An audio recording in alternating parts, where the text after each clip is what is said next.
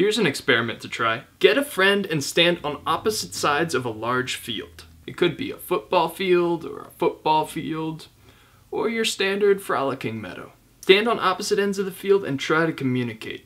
As loud as you can yell, you may find it very difficult to hear each other. Now go back at night.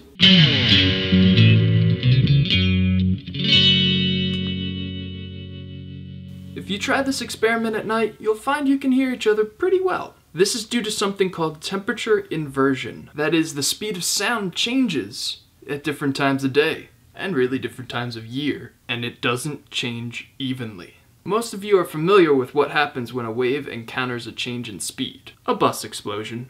The familiar broken straw in a glass of water occurs because light travels much slower in water than it does in air. When light encounters a change in speed, it bends, causing a shift in the image, and the straw appears disconnected. And this sort of thing also happens to sound. When it encounters a change in speed, it will too bend.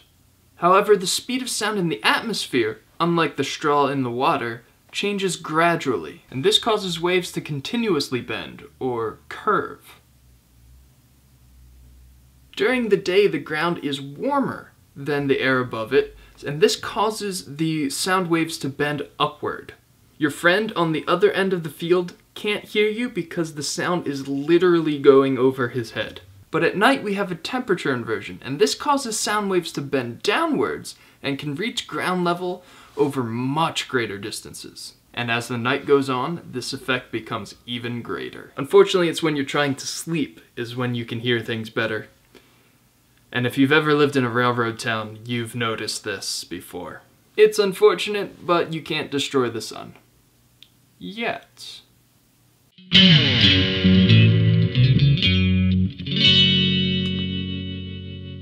You can follow me on Facebook, Twitter, or Google+, whatever your heart desires.